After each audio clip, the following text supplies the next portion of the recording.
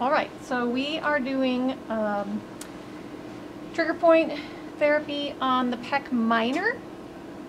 So as you remember, you can distinguish between Pec Minor and Pec Major by first activating Pec Major, hand here, and press against your hip. And I feel the Pec Major pop, relax. With your other hand, take your breast tissue off to the middle. And now depress your scapula, so bring it toward, toward your feet. Perfect. And relax. So, because we can't access all of the Pec Minor, really just the lateral portions, but remember, it's going from coracoid process down to third, fourth, and fifth ribs. So there's a few different strands, and moving the arm around may help you access some of those because it gets the Pec Major out of the way. Relax there.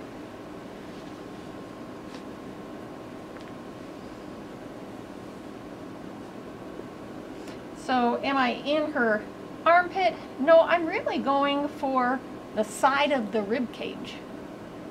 So once more, bring your shoulder, or bring your scapula toward your hips and relax.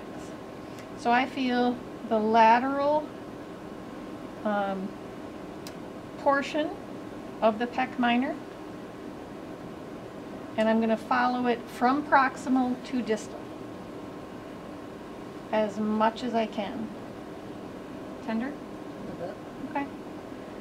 So if you find tenderness, stop and treat.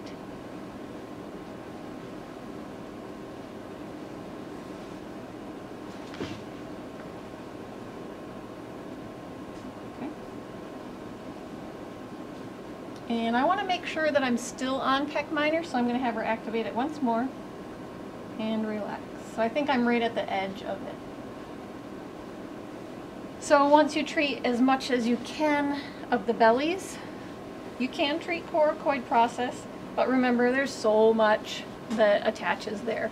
But we'll do cross fiber friction. A little tender here. So you're her partner, treat there maybe. And then if you have a male client, you could treat third, fourth, and fifth rib attachments too. Okay? And the stretch for Pec Minor is the same as for Pec Major, upper angle. So remember Pec Major we did, what is that, like 40, 60, 120 or something. So Pec Minor stretch is just this upper one, bringing the points on the ribs away from here.